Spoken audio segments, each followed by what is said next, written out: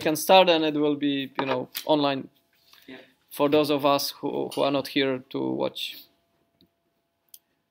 Yeah, so my name is Lucas, and I'm going to talk about augmented reality, virtual reality, and some about the wearables such as Oculus Rift. Since Kristin covered most of the augmented, I won't go through that much. I will just use the definitions and then move on to talk about some of the different gears and wearables within the field. The first report I'm going to talk about is a comparison of two cost-differentiated virtual reality systems for perception and action tasks, which is mainly they compare two different virtual reality systems, one that has high cost that is used within scientific and research field, and others that are mainly for gaming, such as the Oculus Rift. The other is more documentation of as a simulation system by combining education and augmented reality to learn students how to handle flooding, for instance, if there rains a lot and such. But it's, from my understanding, it's more of a documentation than an actual experiment. And finally, I have the sources for the images and the other stuff that I've used in the presentation. So, according to Wikipedia, augmented reality is a live, direct, or indirect view of a physical, real-world environment elements, augmented by computer-generated sensory input, such as sound, graphics, or GPS data. According to another report I read that's been told it's from 2001, they have a definition that AR systems supplements the real world with virtual or computer-generated objects that appear to coexist in the same space as the real world, with the following properties. It combines the real and virtual objects in a real environment, runs interactively and in real time, and registers or aligns real and virtual objects with each other. So basically you can have, I can just quickly show next. For instance here, you can see you have to the top left a video feed of the real world with a virtual griffin flying around, for instance, or you see the other two where you have like he's holding at the hand and there's like a virtual bear standing inside it, and some sort of games. These are mostly from Wikipedia. And then there's also, I didn't find any scientific definitions of the virtual realities. I just used Wikipedia's, which is that virtual reality, sometimes referred to as immersive multimedia, is a computer-simulated environment that can stimulate physical presence in places in the real world or imagined world. Virtual reality can recreate sensory experience, which include virtual taste, sight, smell, sound, and touch. But as far as I know, there have been cinemas which have tried to include these effects, for instance in 3D cinema, where they tried to simulate wind and smell and such, but I have yet to see any scientific proof that this is virtually possible, because from my understanding they're saying that if you're connected to, for instance, Oculus Rift, and you don't have, like, for instance, a machine creating air or creating smells, then you should, like, if you're playing World of Warcraft and you're eating in-game food, you should like taste that this tastes like bread. I don't think that's yet possible, because I think you would need some sensor that tricks the brain into thinking that you're eating. For instance, take the Matrix. The whole basis is that machine tricks the humans into thinking food they're eating are real. So I think that's more on the sci-fi side than the real side as of now. Some of the different wearables are, for instance, the Oculus Rift. This is probably more of the most known one by now. It's mostly used for gaming. It's a headset with for virtual reality, and according to the company, it's created in an effort to revolutionize the way people experience interactive content. Kinect is by Microsoft for the Xbox, which is basically user interaction by movement. You have the holodeck, which is also something Microsoft is working on. Their version is called Room Alive, which is a virtual reality platform. And there's also semi holograms, which is basically because they have in Japan, which I'm going to show you YouTube video now. Sort of like you have the hologram, but like I say, it's not a real hologram because it doesn't take up the physical space. So this is the Microsoft Room Alive, where you can see that it's not that good because you see it on here, but you can see there are like images. They use a lot of cameras projecting light on the walls and surrounding area, and then you use either tools or physical interaction that kind of like, you can see she just smacks the vehicle or shoots the objects. And here, for example, you see rockets coming out and such. So I'm not sure how the sensory works, but I have the link in the presentation. So I'll send the presentation to him, to Marius afterwards, so you can read about it because it's all an article. But I have just a YouTube video because just to show. And also earlier today I found this video, which is using Oculus Rift, where you can see what you see on screen is what he sees with the glasses, and it's like kind of impressive how detailed it is because you don't see the glitches when he moves around, and it's like in lack of a better word, the steadiness in the graphics are pretty impressive because often like when you're gaming you can see glitches, and if you think about that, this is trying to simulate a real world environment with him underwater and the shark and everything else floating around. It's kind of impressive, like just watching it. And finally there's a hologram. And it's again, it's kind of impressive because it looks like a doll, but you can see like from a distance you can see the afterglow around the figure showing that it's not a doll, but it's like the realism is kind of fascinating when you look at it. And she's the one that sings is also not a real. They're actually using a synthesized voice for this person. So they're actually this is called Hatsune Miku, but they actually have a system called Vocalite, which they sell. So you can create your own songs by using synthesized voices. And you can create your own figures. For instance, I had tried out a version once where you could create these figures, put it on your mobile, put it on live camera, and you can put it on the table, and you can see characters standing there dancing on the table, like sort of like the bear, which you can see there, just that you have these 3D characters instead. Then I have like added two questions just for a short discussion. Would you define Google Glasses as an augmented reality gear? And what about 3D glasses and three-dimensional cinema or television? Yeah, what do you guys think? You can also put the relation with videos I just showed you. It's kind of like, there isn't a right answer, just so we said that there are, of course, some definitions around Google Glasses, but like it's, what do you guys think? They're both technical augmented reality, I suppose. Yeah. But 3D glasses and 3D cinema isn't what you usually think about when you think about augmented reality. Yeah.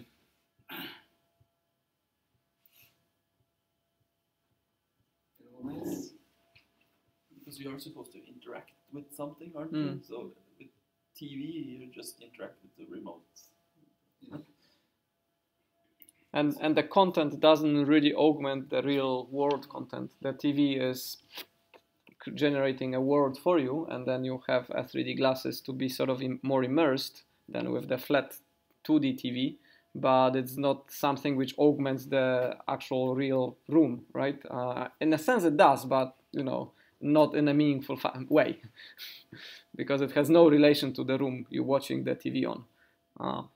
So probably I would say the second one is probably not an example of augmented reality technology. It's a kind of immersive technology, but more on a virtual reality than augmented reality. Yeah, it's more like a optical illusion of a hologram that's Yeah. around in the air. So. And with Google Glass, have you tried Google Glass?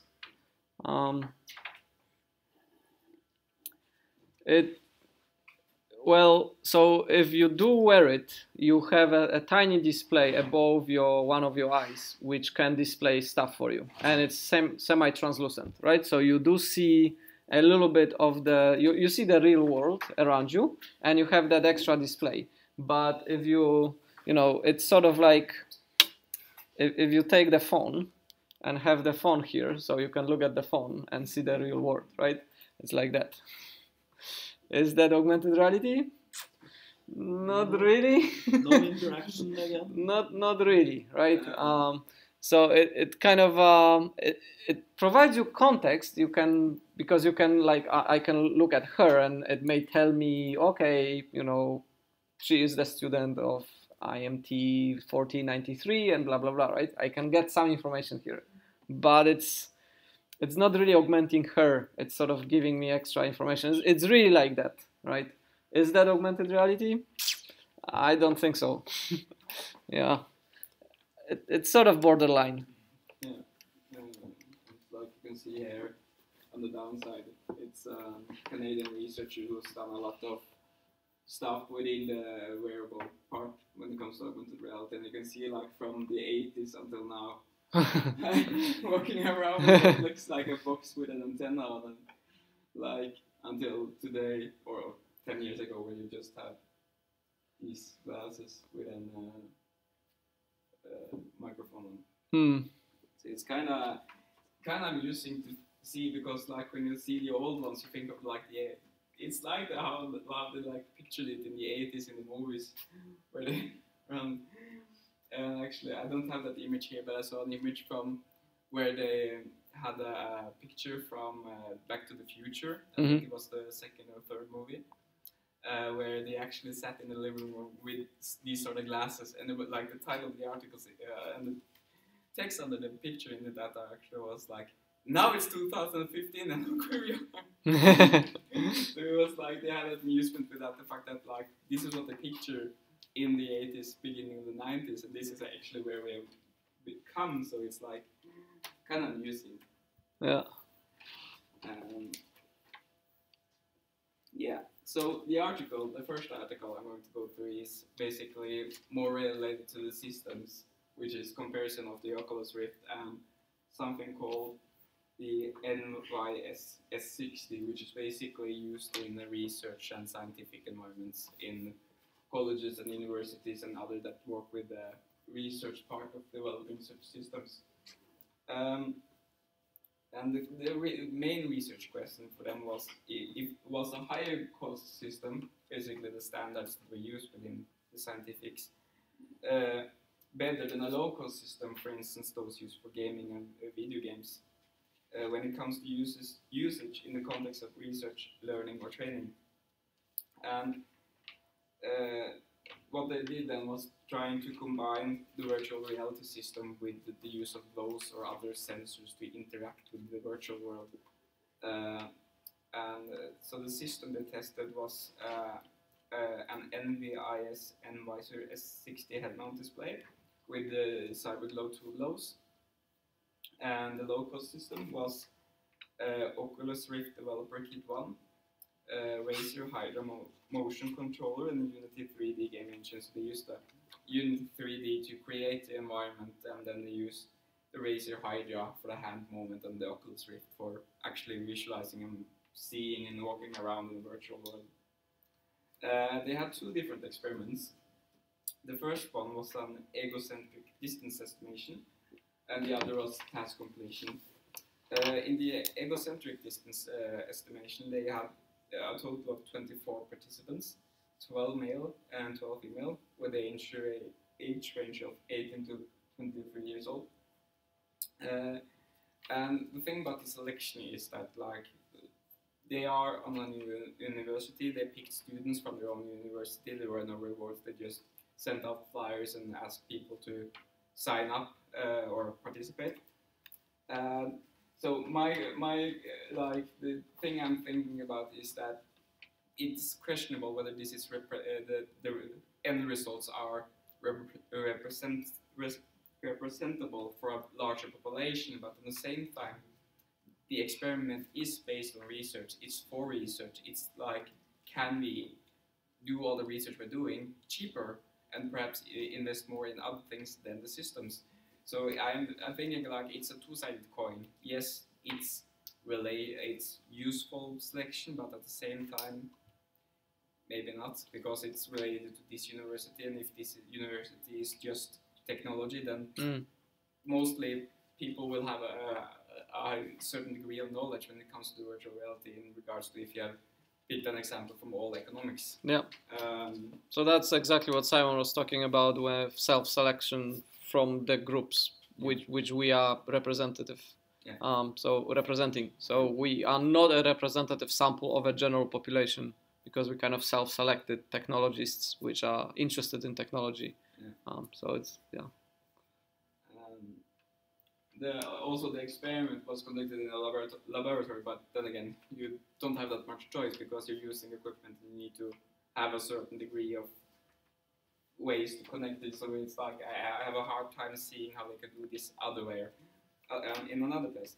And basically, the experiment was based on entering a virtual world and staring at an object in a given distance, and then estimate how far away that was. And they were not allowed to look down, so they had like restraints on their neck to just see straight ahead. Mm-hmm. So they showed in the distance a red puck. They had like 5, 7, and 10 meters were the three distances they offered with, if I remember correctly. And then they were like, after they had the test, the participant had like said like, okay, I think I know what distance it is. They were blindfolded, taken out into the hallway, and then they walked the number of steps they assumed the distance was. Mm-hmm. And they did this a total of 11 times, where the 2 first were for training purposes, just to like get acquainted with the system. As for task completions, they had like all the participants do the same tasks, but they were different orders. So they like they were the same order of the task, but they were like randomly who was in the first and the second. And after each task completion, they had a break and filled out a simulator sickness questionnaire, because 2 of the participants were excluded from the result because they got so much motion sickness from the low-cost system. Mm-hmm. And the number of participants here was almost half, because there were just 7 females, 6 males, and a bit higher age range. And as you can see, there were 3 different tasks. There was sorting, search, and view. The sorting was basically, you got presented with boxes in random order. You can just, which you can see down here, with a number from 0 to 9, and then they were to like virtually sort them. And here you can also see images from the Oculus, how it looks like, the equipment. And the goal was to sort these boxes as fast as possible by using the virtual gear. The search part of the assignment was, they were presented with 16 birdhouses, where 8 of them contained red balls and the rest contained blue balls. And the goal was basically to locate all of the 8 blue balls by visiting the birdhouses. And if the birdhouse contained a red ball, then they changed that ball into blue, because they didn't want them to like recognize them by familiarity to find the balls. They just, because the goal wasn't to test the movement, but they wanted to test how it was to navigate within the actual virtual system using these types. And they had a total of 3 trials in this, where the first was for training purposes. And the data they measured was the time used, the number of birdhouses visited, and the number of birdhouses that was revisited. And finally, the last task was a view test, where they basically just saw three different environments, and then they were to tell like which felt like they were more present in, or which seemed most realistic to be in. The end result was a bit surprising for them because they found out that the low-cost system was actually equally good or better than the standard system when it comes to the actual interaction or the being inside the virtual world. And they looked at how they could improve the low-cost system, but as they found, for instance, one of the things were that one of the improvements would increase the cost by 1/3. So it's like I said, we can improve it, but it will increase the cost. So it's like maybe not so good to do that. But one thing that the high-cost system did better was there were no participant that got motion sickness, whereas there was the 15% that got sick from using the low-cost system in some sort. So the conclusion was that the experiment showed that the low-cost system could be used in the same context like the high-cost system, but they also say that they need to do a bit more research and stuff to like ensure that these results are actually correct. But they see a possibility for researchers to use the low-cost systems more.